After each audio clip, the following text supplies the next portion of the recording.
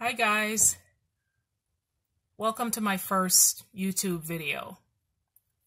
I'm doing this video because I think a lot of people, they don't understand the struggle that dark-skinned girls face as far as finding the perfect foundations. And I know that there's a bunch of new technology out there that does the foundation IQs and things like that that would help, but really the struggle is real when it comes to this. And I mean, a lot of foundations is really expensive. Like I had a NARS, it didn't work too well. So now I'm like going through my collection and I'm like, okay, well, let's just like test these out so people can see. So the first thing I have is the Fenty Beauty Soft Filter, Pro Filter Soft Matte Foundation. And my shade in this is a 430. I don't know if you can see that. Yeah, this camera sucks. It's a 430. So I'm just gonna swatch it so you guys can see what that looks like. Okay, and so this is Fenty Beauty 430. Okay, that's 430. The next thing that I have, I guess, I own this 430, obviously.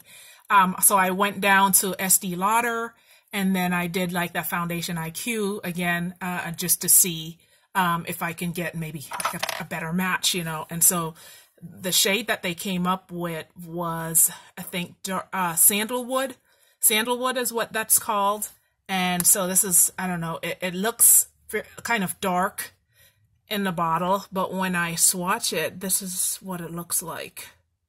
Okay, so we got Fenty Beauty, we got Estee Lauder, and so that's two so far. And this is supposed to be a good match for me, for both of them. Okay, all right. The next thing that I have, and I mean, I don't have a lot of drugstore stuff because I would get so much flashback that it was just ridiculous. It's like you go out and you spend $12 and then it's not a good match. So what's the point? I figure, you know, getting like better quality stuff will fix the problem, but no.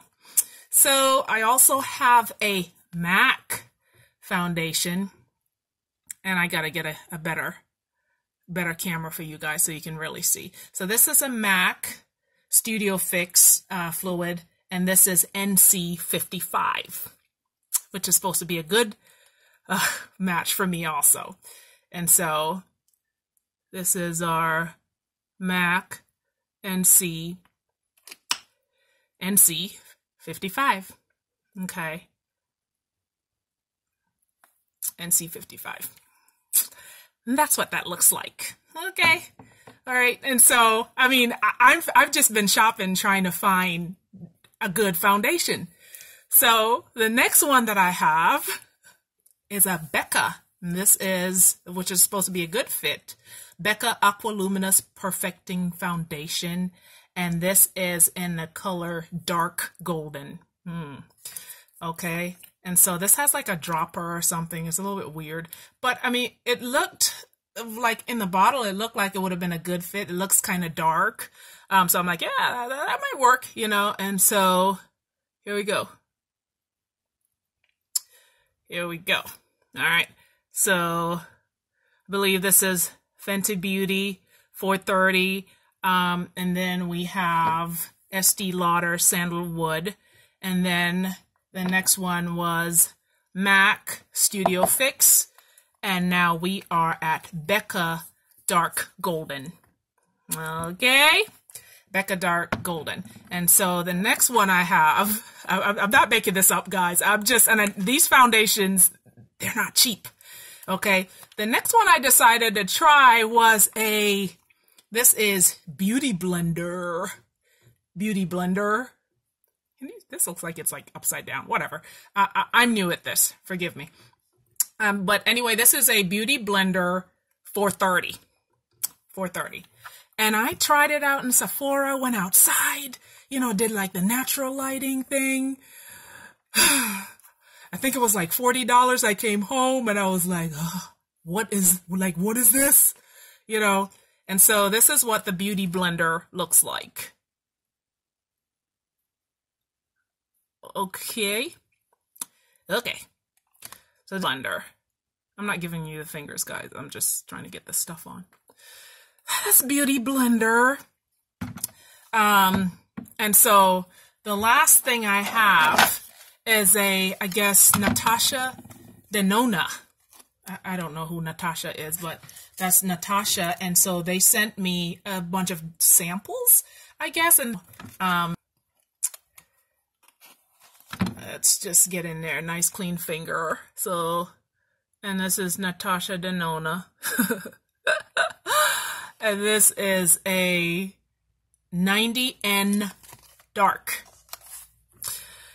Now, this is the end result.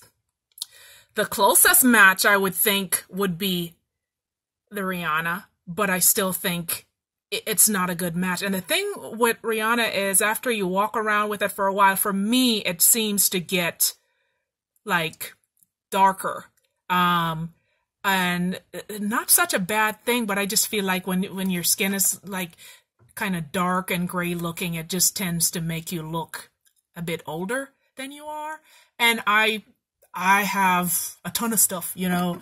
I have like, you know, priming and setting spray and color correcting thing and Too Faced thing. And I mean, I have a whole bunch. I'm like a products girl, you know.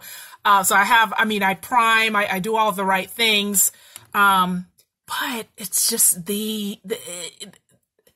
it's just bad. Like, people need to do more as far as companies need to do a lot more as far as making products or foundations that fit darker skinned girls. I'm like in the category, I'm not quite an espresso, but I'm not a caramel, and I'm not a mocha. I don't really know what I am.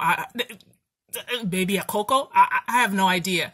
But the thing is, I have all this stuff that I'm spending all this money on, and it's still, I'm not happy with it.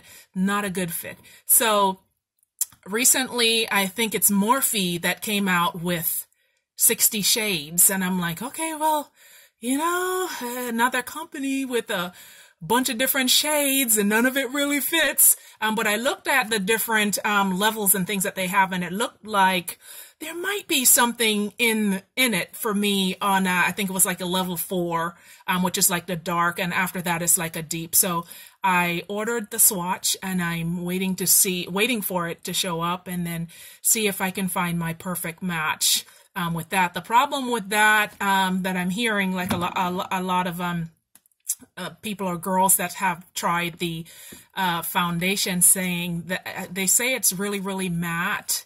And it's a full coverage foundation, like right off the bat, it's full. You can't really build it up. So I'm a little bit concerned about that, because I tend to like more like a soft finish. I don't like heavy looking makeup on my face. So I am super excited. I'm waiting for that Morphe to show up, and I'm going to swatch it for you guys and see if we can find our perfect match. Thank you guys for watching. See you next time.